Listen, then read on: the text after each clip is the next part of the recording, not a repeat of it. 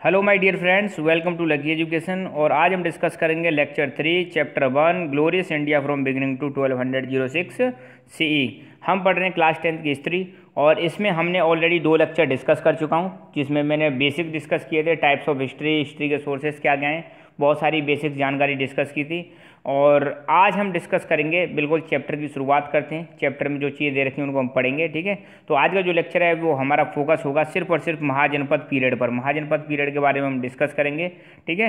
तो लेक्चर की शुरुआत करते हैं। थोड़ा सा बेसिक्स देखेंगे, पहले बेसिक्स जानेंगे, थोड़ा सा और बेसिक्स बचा हुआ, फिर उसके बाद हम चैप्टर की आज हम शुरुआत करेंगे और महाजनपद पीरियड आज हम पूरा फिनिश कर देंगे, ठीक है। तो थोड़ा सा और एंशियंट हिस्ट्री के बारे में जान लेते हैं। एंशियंट हिस्ट्री के बारे में एक बार और ओवरव्यू लेते हैं कि कैसे एंशियंट हिस्ट्री में जो हमारा प्राचीन काल है उसमें कैसे इवेंट्स चलती हैं भारत में, घटनाओं का क्रम क्या रहता है। घटनाओं का क्रम हम शुरुआत करेंगे सिर्फ इंडस वैली सिविलाइजेशन से, ध्यान रखना। इंडस वैली सिविलाइजेशन जिसको हम बोलते हैं सिंधु सरस्वती सिविलाइजेशन, ठीक है, और सिंधु घाटी सभ्यता भी बोलते हैं। इसका टाइम पीरियड एक मान के चल रहे हैं, ठीक है, इतना ही दे के रखते हैं। 3250 BC से लेकर 1500 BC, मतलब 3250 BC से लेकर 1500 BC के बीच में हम मानते हैं इंडस वैली सिविलाइजेशन का टाइम रहा होगा। 1500 के बाद इंडस वैली सिविलाइजेशन में आपको पता है डिक्लाइन हो जाता है। फिर इस इंडस वैली सिविलाइजेशन के बाद इंडिया में टाइम आता है वैदिक पीरियड। वैदिक पीरियड मानते हैं कि 1500 BC से 600 के BC के बीच का टाइम है। ध्यान रखना, मैं ऑलरेडी एक लेक्चर अपलोड कर चुका हूं जिसमें BC AD क्या होती है सब कुछ आप उसको चेक कर सकते हो। तो BC में ध्यान रखना, जब BC में हम बात करते हैं तो ये टाइम रिड्यूस होता है, ठीक है। आप सोचोगे सर यहाँ पर 3250 से 1500 पर कैसे आ गए, तो माइनस में चल रहा है, उल्टा चल रहा है। नहीं, BC में ये टाइम उल्टा ही चलता है। यहाँ पे वैदिक पीरियड कब से कब तक है, 1500 BC से 600 BC तक। वैदिक पीरियड को भी हम 2 भागों में बांट सकते हैं, पहला ऋग्वैदिक पीरियड और दूसरा है लेटर वैदिक पीरियड। ऋग्वैदिक पीरियड जो है 1500 BC से 1000 BC तक है। ऋग्वैदिक पीरियड में सबसे इंपॉर्टेंट चीज़ क्या आती है, इसमें वेद जो है हमारे 4 वेद, ऋग्वेद, सामवेद, यजुर्वेद, अथर्ववेद, इनका डेवलपमेंट होता है। और जो लेटर वैदिक पीरियड है उसको हम मानते हैं 1000 BC से 600 BC। और लेटर वैदिक पीरियड में सबसे इंपॉर्टेंट चीज़ क्या होती है, वर्ण सिस्टम डेवलप होता है। आपको पता है ना, 4 प्रकार के वर्ण हैं, सबसे ऊपर ब्राह्मण्स, उसके बाद क्षत्रिय, फिर उसके बाद आते हैं वैश्य और सबसे नीचे शूद्राज आते हैं, और इनसे नीचे भी आते हैं अनटचेबल्स। तो ये जो सिस्टम है वर्ण सिस्टम, ये कब डेवलप हुआ था, ये लेटर वैदिक पीरियड में डेवलप हुआ था। फिर जैसे ही वैदिक पीरियड समाप्त होता है इसके बाद शुरुआत होती है महाजनपद पीरियड की। ध्यान रखना, महाजनपद पीरियड कब आता है, जैसे ही वैदिक पीरियड समाप्त होता है। और महाजनपद पीरियड में पहले छोटे छोटे महाजनपद थे, वही बड़े महाजनपद बनते हैं, और फाइनली 16 महाजनपद डेवलप होते हैं। जो मेजर जो महाजनपद थे वो थे 16। और इसी समय पर डेवलपमेंट होता है 2 रिलीजन्स का, एक तो जैनिज्म और दूसरा बुद्धिज्म। ध्यान रखना, ये क्रम हमें पता होना चाहिए, ठीक है। एक बार मैं दोबारा बता रहा हूँ, एंशियंट इंडस वैली सिविलाइजेशन के बाद आएगा वैदिक पीरियड, और वैदिक पीरियड के बाद आएगा महाजनपद, और इसी समय पर डेवलपमेंट हुआ था बुद्धिज्म और जैनिज्म का। इंडस वैली सिविलाइजेशन का टाइम पीरियड जनरली माना जाता है 3250 BC से लेकर 1500 BC। वैदिक पीरियड का टाइम पीरियड माना जाता है 1500 BC से 600 BC। और इसको 2 भागों में डिवाइड किया, ऋग्वैदिक पीरियड और लेटर वैदिक पीरियड। फिर जैसे ही वैदिक पीरियड समाप्त होता है उसके बाद महाजनपद पीरियड की शुरुआत होती है, और यही चीज़ हम आज डिस्कस करेंगे। तो आपको पता होना चाहिए महाजनपद पीरियड से जस्ट पहले इंडिया में क्या सिस्टम था, वैदिक पीरियड था, ठीक है, 1500 से 600 BC के बीच में। आगे बढ़ते हैं, एक बार ओवरव्यू ले लेते हैं। अब ये जो महाजनपद पीरियड है इसके बाद स्टार्ट होता है डायनेस्टी वाला सिस्टम। आपको पता है इसमें सबसे बड़ा महाजनपद था मगध, ठीक है, मगध वाले एरिया में। फिर यहाँ पर कई सारी डायनेस्टी बन जाती हैं। डायनेस्टी आपको पता ही है क्या होता है, जिसमें एक राजा, उसके बाद फिर उसी फैमिली का दूसरा राजा बनता है, फिर तीसरा राजा बनता है, ऐसे डायनेस्टी वाला सिस्टम। तो पहले यहाँ पे डायनेस्टी डेवलप हुई, हर्यंक डायनेस्टी, जिसमें बिंबिसार, अजातशत्रु, उदयन ये इसके रूलर थे। फिर इसके बाद आती है शिशुनाग डायनेस्टी, जिसके रूलर हैं शिशुनाग और कालशोक। फिर इसके बाद आती है नंदा डायनेस्टी, नंदा डायनेस्टी में रूलर हैं महापद्म नंद और धनानंद। फिर नंदा डायनेस्टी के बाद आती है मौर्य डायनेस्टी, और मौर्य डायनेस्टी के रूलर हैं यहाँ पे चंद्रगुप्त, बिंदुसार, अशोक और बृहद्रथ। फिर आती है शुंग डायनेस्टी, शुंग डायनेस्टी में पुष्यमित्र शुंग, अग्निमित्र, देवभूति। फिर कण्व डायनेस्टी, इसमें आते हैं वासुदेव। तो एक बार ओवरव्यू ले रहे हैं हम कि एंशिएंट हम क्या क्या पढ़ने वाले हैं, ये सारी चीज़ आएंगी। फिर कण्व डायनेस्टी के बाद इंडो ग्रीक्स के यहाँ पे जैसे रूलर दे रखे हैं, डेमेट्रियस, मिलिंद या जिसको मेनांदर भी बोलते हैं, और सकाज जिसको शक बोलते हैं, म्यूसेस, अजेस, रुद्रदामन। फिर सातवाहन, सातवाहन में आते हैं सुमुख, गौतमी पुत्र सातकर्णी, वशिष्ठ पुत्र पुलमाई और यज्ञश्री सातकर्णी। फिर इसके बाद आते हैं चेराज, इसी समय के आसपास चेराज के रूलर हैं उदययान जेराल, नेदुन जेराल। फिर है कुशानाज, कुशानाज में इंपॉर्टेंट रूलर हैं कनिष्क। फिर इसके बाद आते हैं डेक्कन के वकटकाज। फिर गुप्त एम्पायर, गुप्त एम्पायर में कई सारे रूलर हैं, मैं तो एक दो नाम लिख दिए जिस श्रीगुप्त, चंद्रगुप्त, समुद्रगुप्त। फिर पुष्यभूति ऑफ थानेश्वर, गुप्ताज के बाद आते हैं पुष्यभूति ऑफ थानेश्वर जिसमें हर्षवर्धन। फिर इनके बाद इसी समय पर आते हैं चालुक्य, फिर पल्लवाज ऑफ कांची, फिर पांड्याज ऑफ मदुरई, फिर चोलाज। इसके बाद फिर गुर्जर प्रतिहार, गुर्जर प्रतिहार में एक दो रूलर मैंने यहाँ पे लिख दिए, नागभट्ट, वत्सराज। फिर पालाज, पालाज में गोपाल और धर्मपाल और भी हैं, ठीक है। राष्ट्रकूटाज जिसमें दंती दुर्ग, कृष्ण फर्स्ट। सेन डायनेस्टी, सेना डायनेस्टी। फिर चौहान्स ऑफ दिल्ली एंड अजमेर, चौहान्स में जैसे सिमराज, पृथ्वीराज थर्ड, ठीक है। तो पृथ्वीराज थर्ड आपको पता ही है। यहाँ पे फिर आपको तराइन के बैटल होते हैं, मोहम्मद गौरी के साथ ये लड़ाई लड़ते हैं। पहले बैटल में तो जीत भी जाते हैं मगर दूसरे तराइन के बैटल में 1192 में हार जाते हैं। और फिर इसके बाद आपको पता है दिल्ली सल्तनत की शुरुआत हो जाती है, कब से? 1206 से। तो यहाँ तक की जो कहानी है, सारे जितनी भी डायनेस्टी हैं, इन सारी डायनेस्टी को हम पढ़ते हैं एंशियंट हिस्ट्री में। किस में पढ़ेंगे? एंशियंट हिस्ट्री में पढ़ेंगे। तो ये एक क्रम हो गया, क्रम से आपको ध्यान रखना है कि कैसे क्रम चलता है एंशियंट हिस्ट्री में। इंडस वैली, वैदिक पीरियड, महाजनपद पीरियड, फिर इसके बाद ये हर्यंग डायनेस्टी, शिशुनाग, नंदा, मौर्य, शुंग, कर्म डायनेस्टी, ठीक है। फिर इसके बाद इंडो ग्रीक, शक, सातवाहन, चेरा, कुशानाज, बकटकाज। फिर इसके बाद गुप्ता एम्पायर, फिर Pushyabhuti of Thaneshwar, Chalukya, Pallavas of Kanchi, Pandyas of Madurai, Cholas. फिर इसके बाद आएंगे गुर्जर प्रतिहार, पाल, राष्ट्रकूट। इन तीनों में तो ट्रिपार्टाइट स्ट्रगल भी चलता है, तीनों के बीच में लड़ाई भी चलती है। सेना डायनेस्टी, फिर चौहान्स ऑफ दिल्ली एंड अजमेर। ये सारी चीज़ें हम पढ़ेंगे एंशियंट हिस्ट्री में। तो ये एक बेसिक खत्म हुआ हमारा। अब हम चैप्टर की शुरुआत करते हैं glorious India beginning to 1206 AD। अब हमारा चैप्टर शुरुआत होता है। तो अब ऐसा मत समझना कि सर कहीं ऐसे ही टाइम बढ़ा रहे हैं। देखो बेसिक बताना मेरी जिम्मेदारी है, इसमें भी बहुत ज़्यादा समय लग रहा है बेसिक बताने में, ठीक है। अगर बेसिक नहीं बताऊंगा, अगर मैं पॉइंट टू पॉइंट आपको बताता चलूँ तो फिर उसमें मज़ा कम आएगा। तो अब आपको एक बार आइडिया लग गया होगा कि कैसे कैसे कौन कौन सी जो डायनेस्टी हम एंशियंट हिस्ट्री में पढ़ने वाले हैं। और आपको पता है जब आपने ये चैप्टर पढ़ भी लिया हुआ आई होप स्कूल में, तो यही सारी डायनेस्टी हमारे चैप्टर फर्स्ट में दे रखी हैं। तो इन सब डायनेस्टी की जो हम स्टडी करते हैं वो हम एंशियंट इंडिया में ही पढ़ते हैं। ओके, अब चैप्टर का जो इंट्रोडक्शन है उसको देख लेते हैं। भारत के बारे में, हमारे इंडिया के बारे में बता रखा है, जैसा कि नाम ही बता रहा है। चैप्टर का नाम क्या है? चैप्टर का नेम है ग्लोरियस इंडिया, महान भारत, ठीक है। और बिगिनिंग टू 1206, शुरुआत से लेकर 1206 तक। 1206 क्यों दे रहा है? 1206 क्यों दिया है? 1206 का मतलब है क्योंकि यहाँ से दिल्ली सल्तनत की शुरुआत हो जाती है, जो मैंने बेसिक्स में बता चुका हूँ, ठीक है। तो ग्लोरियस इंडिया, हमारे इंडिया को ग्लोरियस इंडिया क्यों कहते हैं? महान क्यों कहते हैं? इंडिया महान क्यों था पहले? क्योंकि इंडिया महान इसलिए था क्योंकि इंडिया का जो कल्चर है पूरे वर्ल्ड में फेमस है। इंडिया को हम बोलते हैं विश्व गुरु, ध्यान रखना। इंडिया को क्या बोलते हैं? विश्व गुरु बोलते हैं, वर्ल्ड टीचर बोलते हैं। इंडिया को गोल्डन वर्ल्ड बोलते हैं। गोल्डन मतलब सोने की चिड़िया। हमारे यहाँ पे सभी लोग पहले के ज़माने में, पहले के टाइम पे, एंशियंट टाइम पर सभी लोग धनवान थे, पैसे की कमी नहीं थी। सब लोग मतलब देखें तो मतलब खूब सारा पैसा था, करीब वरीब नहीं थी। तो इंडिया को वर्ल्ड गुरु बोलते हैं क्योंकि इंडिया ने विश्व के कई सारे देशों को बहुत सारी चीज़ें सिखाई हैं। विश्व के कई सारे देशों से, अलग अलग देशों से हमारे यहाँ पे लोग पढ़ने लिखने आते थे। यहाँ की फेमस यूनिवर्सिटी आपने सुनी होंगी, नालंदा, तक्षशिला, ठीक है। तो इंडिया ऐसे ही नहीं है कि वैसे ही विश्व गुरु बोल देते हैं। विश्व गुरु का मतलब है इंडिया ने बहुत सारी चीज़ें विश्व को सिखाई हैं। इवन हमारे यहाँ पर बहुत फेमस यूनिवर्सिटीज रही हैं पुराने टाइम पर, ठीक है। और इंडिया फॉलो करता है क्या? वसुदेव कुटुंबकम। ये हमारी कल्चर है। हमारा कल्चर क्या है? वसुदेव कुटुंबकम की नीति पर हम मानते हैं। वसुदेव कुटुंबकम का मतलब है कि पूरा विश्व हमारा क्या है? परिवार है।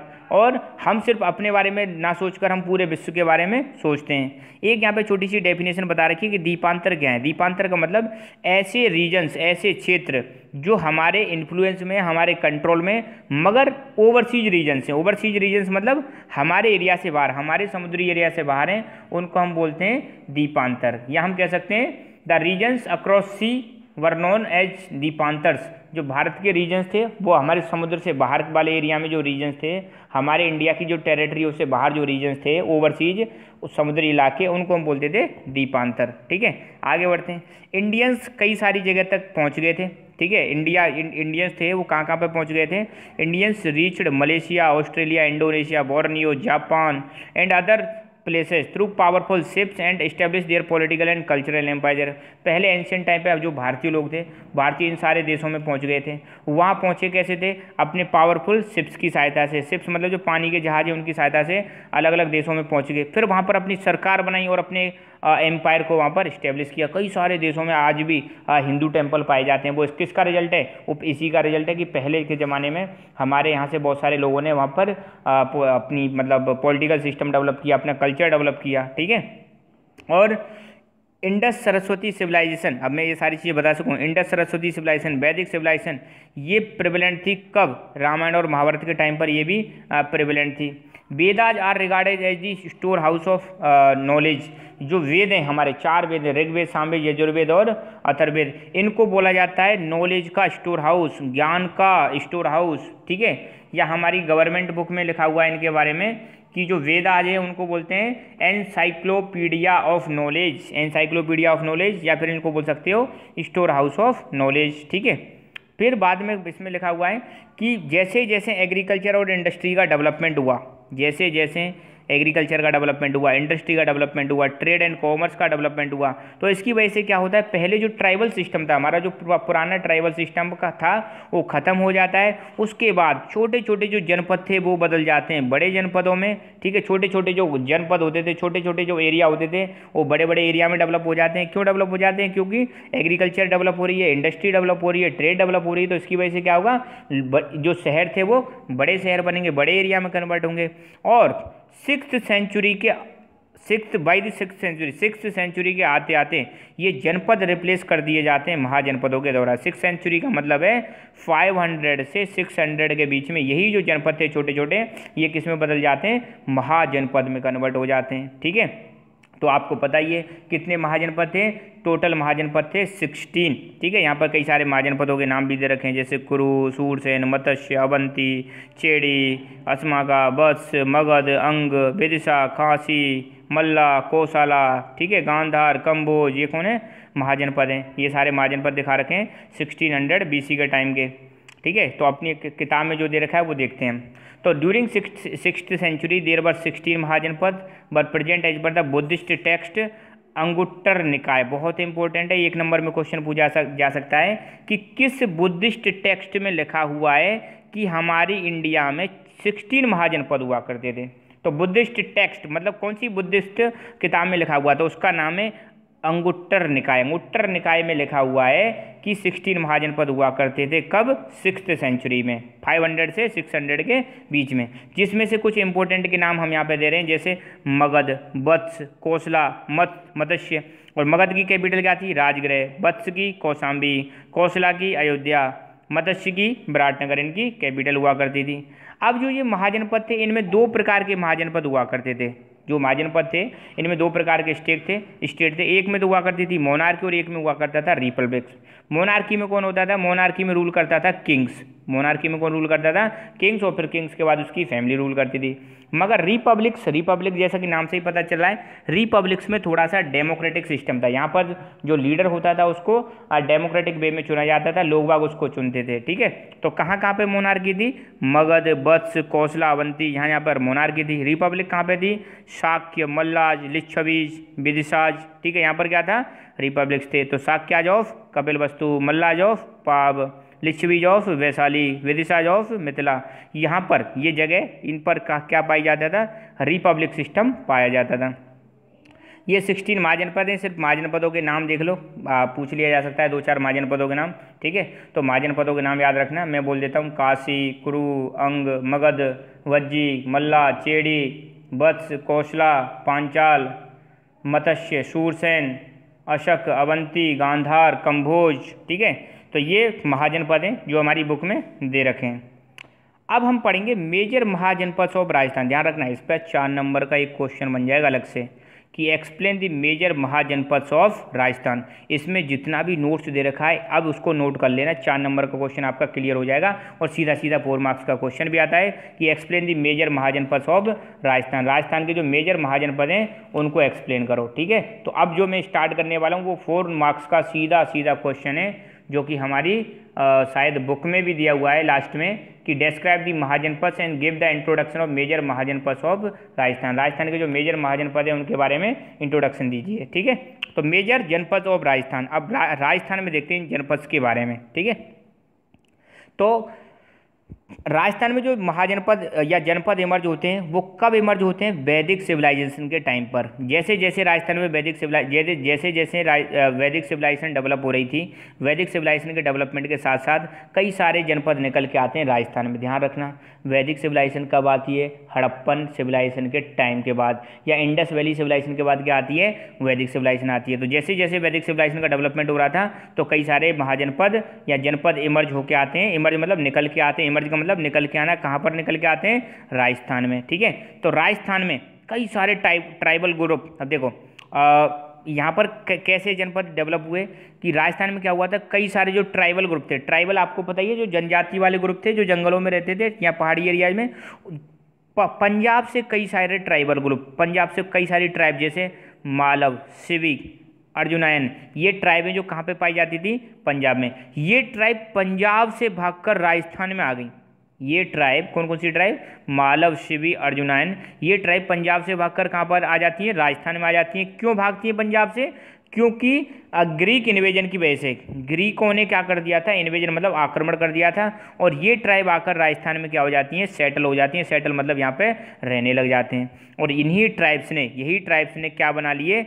जनपद बना लिए राजस्थान में। तो ध्यान रखना, राजस्थान में जो जनपद बने वो कैसे बने कि पंजाब से कई सारी ट्राइब भाग कर आई थी, जैसे मालव, शिवी, अर्जुनायन। क्यों आई थी? ग्रीक इन्वेजन की वजह से आई थी, और ये यहाँ पर सेटल हो गई, और सेटल होने के बाद इन्होंने जनपद बना दिए राजस्थान में। तो राजस्थान के जो मेजर जनपद है वो हैं 4। पहला है जांगल, दूसरा है मत्स्य, तीसरा है सूरसेन, और चौथा है शिवी।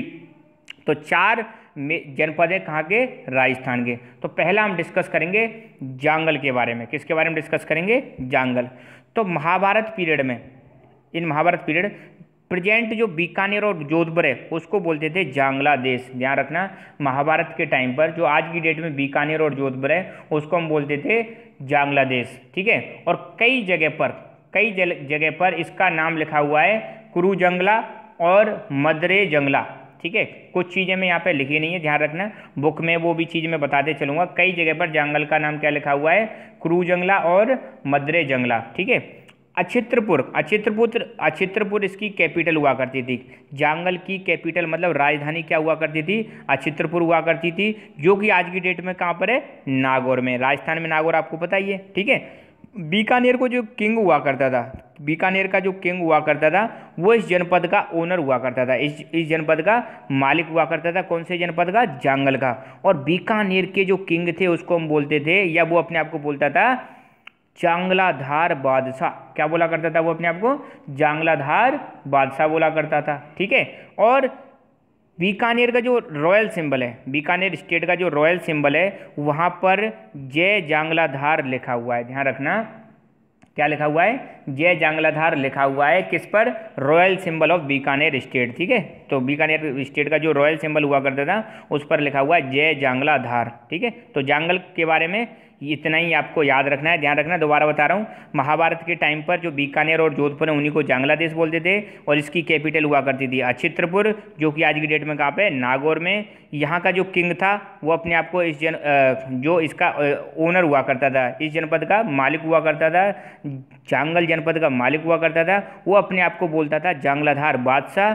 और जो बीकानेर स्टेट का जो रॉयल सिंबल है उस पर लिखा हुआ है जय जांगलाधार। ठीक है, दूसरा जनपद है मत्स्य। ध्यान रखना, तो जयपुर के आसपास का जो रीजन है, the reason surrounding present Jaipur, आज की डेट में जो जयपुर है राजस्थान की जो कैपिटल है, उसके आसपास का जो रीजन है उसी को बोलते हैं मत्स्य महाजनपद।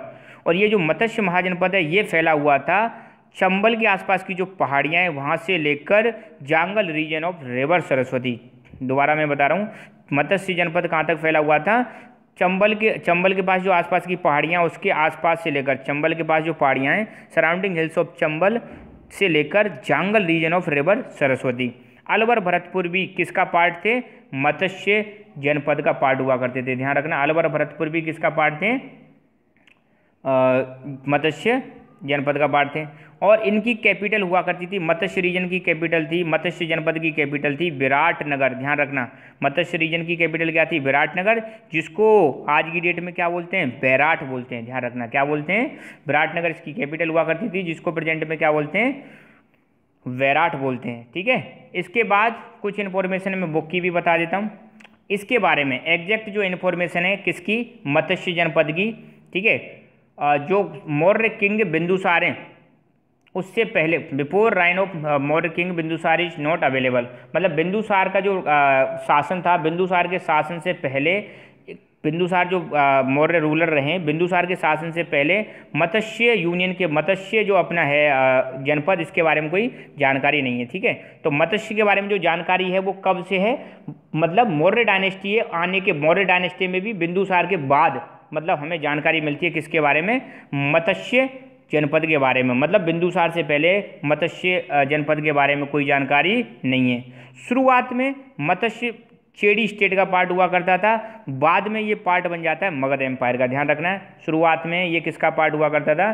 चेड़ी स्टेट का पार्ट हुआ करता था, बाद में ये किसका पार्ट बन जाता है? मगध एम्पायर का पार्ट बन जाता है। तीसरा जनपद है सूरसेन। ध्यान रखना, ये जो महाजनपद है सूरसेन, ये सिचुएटेड है आज का जो ब्रज रीजन है। आपको पता है हमारे भरतपुर, अलवर और मथुरा, ये आसपास का जो रीजन है, इस रीजन को बोलते हैं ब्रज रीजन। क्या बोलते हैं? ब्रज रीजन बोलते हैं। तो ये महाजनपद जो है कहाँ पर सिचुएटेड है?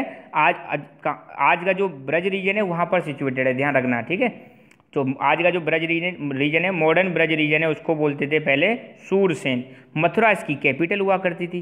मथुरा जो यूपी में, उत्तर प्रदेश में, वो सूरसेन की क्या हुआ करती थी? सूरसेन महाजनपद की कैपिटल हुआ करती थी। और महाभारत के अनुसार यहाँ पर एक डायनेस्टी रूल करती थी जिसका नाम है यदु या यादव डायनेस्टी, यहाँ पर रूल किया करती थी। कहाँ पर?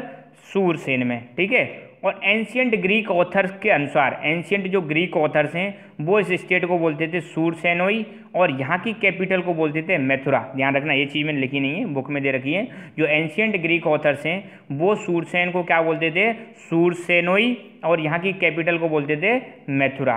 ठीक है, major part of Bharatpur, Dholpur, Alwar, Karauli district were under Surya Sen जनपद। आज की डेट में जो हमारे 4 डिस्ट्रिक्ट हैं, भरतपुर, धौलपुर, अलवर, करौली, इसके जो मेजर भाग है वो किसका पार्ट हुआ करता था? किसी जमाने में सूरसेन जनपद का पार्ट हुआ करता था। ठीक है, और ऐसा माना जाता है कि जो वसुदेव के पुत्र लॉर्ड कृष्ण, वसुदेव के पुत्र थे लॉर्ड कृष्ण, भगवान कृष्ण, वो भी इसी जनपद से संबंधित हैं, एसोसिएटेड हैं, मतलब संबंधित हैं। और लास्ट जनपद है हमारा शिवी। क्या कौन सा जनपद है? शिवी।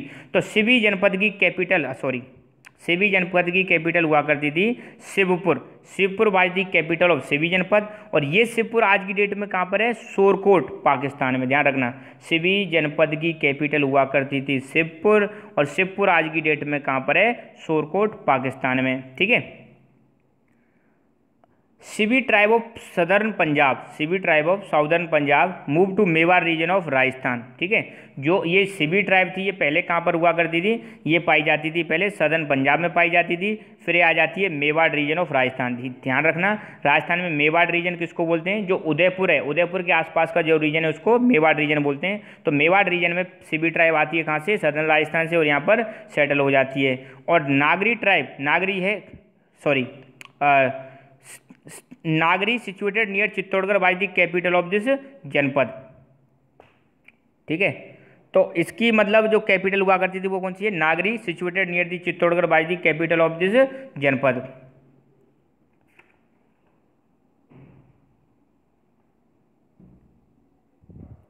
ठीक है, तो Shivi coins have been excavated from many places of Mewar, और मेवाड़ की कई सारी जगह से जो शिवी के टाइम पर जो कॉइन्स चलते थे उनको एक्सकेवेट किया गया। एक्सकेवेट मतलब खोदा गया है।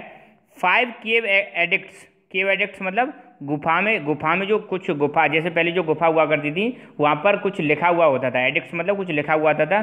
5 केव addicts written in Brahmi script have been excavated from many places near Mandsaur, tells about the expansion of this जनपद। मतलब मंडसूर जो एमपी में वहाँ पे 5 केव एडिक्ट्स मिले, गुफाओं में एडिक्ट्स मिले जहाँ पर कुछ लिखा हुआ मिला है। उनसे पता चलता है कि इस एम्पायर का एक्सपेंशन वहाँ तक था। कहाँ तक? मंडसूर तक हुआ करता था। ठीक है, अब बात करते हैं, अब चारों के चारों हमारे ओवर हो गए, चारों के चारों जो जनपद हैं वो ओवर हो चुके हैं राजस्थान के, ठीक है, हमने फिनिश कर लिए। अब देखेंगे एडमिनिस्ट्रेशन इन महाजनपद। आज ये जो एडमिनिस्ट्रेशन, ये जो महाजनपद थे, इनमें प्रशासन का सिस्टम कैसा हुआ करता था, एडमिनिस्ट्रेशन कैसे हुआ करता था, ठीक है। तो यहाँ की जो एडमिनिस्ट्रेटिव अथॉरिटी हुआ करती थी वो होती थी अरिस्टोक्रेटिक फैमिलीज के हाथ में। जो रिच फैमिली हुआ करती थी उनके हाथ में एडमिनिस्ट्रेशन हुआ करता था। अरिस्टोक्रेटिक मतलब जो रूलिंग क्लास थी, शासन करने वाली क्लास थी, शासन करने वाले जो वर्ग थे उसके हाथ में एडमिनिस्ट्रेटिव अथॉरिटी हुआ करती थी, शासन करने की पावर हुआ करती थी। इस समय एक इम्पोर्टेंट चीज़ थी, वो थी संथागारा सभा। ध्यान रखना, संथागारा सभा जिसको हम बोलते थे जनरल असेंबली, ठीक है।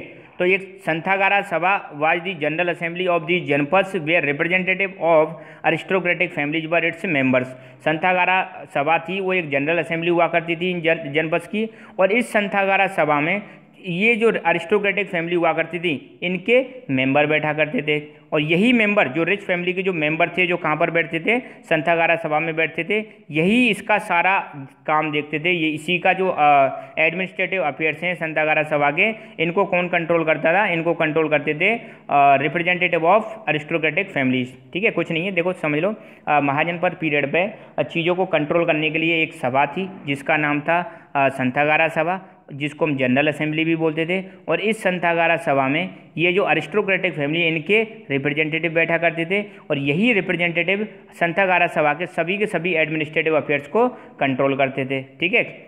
और मेंबर जो होते थे, इसके संथागारा सभा के जो मेंबर होते थे, वो अपनी ओपिनियन को एक्सप्रेस कर सकते थे कुछ स्पेशल इश्यूज पर, और इसे हम बोलते थे अनायु विरोध, ठीक है। तो जो मेंबर थे, member could express their opinion on specific issues and this was called अनायु विरोध। तो क्वेश्चन आ सकता है अनायु विरोध का मतलब क्या है। तो अनायु विरोध का मतलब ये है कि जो मेंबर हुआ करते थे जो संथागारा सभा के, वो अपनी ओपिनियन को किसी स्पेसिफिक इश्यू पर एक्सप्रेस कर सकते थे, अपने बोल सकते थे, उसी को हम बोलते थे अनायु विरोध, ठीक है। और जो टॉपिक होते थे, द टॉपिक ऑफ डिस्प्यूट्स, जो विवाद वाले टॉपिक होते थे उन पर वोटिंग की जाती थी। और इन महाजनपदों की जो सबसे बड़ा ऑर्गेनाइजेशन था वो था संथागारा सभा एक बड़ा ऑर्गेनाइजेशन था, ठीक है। अगर मतलब लोगों को मिलना होता था, कोई समस्या होती थी, कोई प्रॉब्लम होती थी महाजनपदों के टाइम पर, तो वो कहाँ पर मिलते थे, इसी संथागारा सभा में मिलते थे। और इसी संथागारा सभा में जो रिप्रेजेंटेटिव होते थे अरिस्टोक्रेटिक फैमिलीज के, वही संथागारा सभा को क्या करते थे, मैनेज करते थे, ठीक है। तो ये अनायु विरोध ध्यान रखना। अनायु विरोध का मतलब क्या है, जो मेंबर्स होते थे संथागारा के, वो क्या कर सकते थे, अपने व्यूज को एक्सप्रेस, अपनी ओपिनियंस को एक्सप्रेस कर सकते थे किसी सर्टेन इशू पर, और इसी को हम बोलते थे अनायु विरोध, ठीक है। अब एक क्वेश्चन बनता है कि महाजनपदों के डिक्लाइन के क्या कारण है। ये जो महाजनपद थे, महाजनपदों का अंत क्यों हुआ, क्या कारण है महाजनपदों का अंत हुआ। तो इसके कुछ कारण दे रखे हैं। एक तो इनमें म्यूचुअल कन्फ्लिक्ट्स, मतलब आपस में इनमें लड़ाई चलती रहती थी, इसकी वजह से क्या हुआ, इनका अंत हुआ। फॉर्मेशन ऑफ सेवरल ग्रुप्स, बड़े बड़े ग्रुप्स में से फिर छोटे छोटे ग्रुप्स निकल के आ जाते हैं, इसकी वजह से भी क्या हुआ, महाजनपदों का डिक्लाइन हुआ। म्यूचुअल मिसअंडरस्टैंडिंग, आपस में एक दूसरे के प्रति मिसअंडरस्टैंडिंग होती थी, मतलब एक दूसरे को ये समझ नहीं पाते थे, कोई अगर एक दूसरे के बारे में कुछ गलत भी कहते तो फिर मतलब इसकी वजह से भी क्या हुआ, ये मतलब बड़े बड़े जो ग्रुप्स थे वो धीरे धीरे करके ब्रेक होने लगे। Expansionist policy of contemporary monarchies, कुछ मोनार्की इसमें ऐसी थी जो अपनी पॉलिसी फॉलो कर रही थी एक्सपेंशनिस्ट पॉलिसी। एक्सपेंशनिस्ट पॉलिसी का मतलब है अपने एम्पायर को बढ़ाने की पॉलिसी, अपने एम्पायर को पहले से बड़ा करने की पॉलिसी। तो आपको पता है जो 16 महाजनपद थे, इनमें से भी घट घट के सिर्फ 4-5 मेन रह गए थे, जिसमें सबसे जो पावरफुल एम्पायर निकल के आता है, सबसे ज़्यादा पावरफुल महाजनपद निकल के आता है, वो निकल के आता है मगध, और बाकी छोटे मोटे तो सारे खत्म हो लिए, ठीक है। तो धीरे धीरे करके महाजनपद क्या हो लिए, डिक्लाइन हो लिए, और 2-4 में ही कन्वर्ट हो गए। और फिर वहाँ पर आपको पता है डायनेस्टी वाला सिस्टम स्टार्ट हो गया, फिर वहाँ पर कई सारी डायनेस्टी ने रूल करना स्टार्ट कर दिया। और फिर महाजनपदों के बाद में जो मेजर डायनेस्टी निकल के आती है, वो आपको पता है कौन सी डायनेस्टी निकल के आती है, मौर्य डायनेस्टी निकल के आती है, ठीक है। तो महाजनपद वाला टॉपिक हमारा इतना ही है। So thank you so much, keep learning, keep enjoying and God bless you all.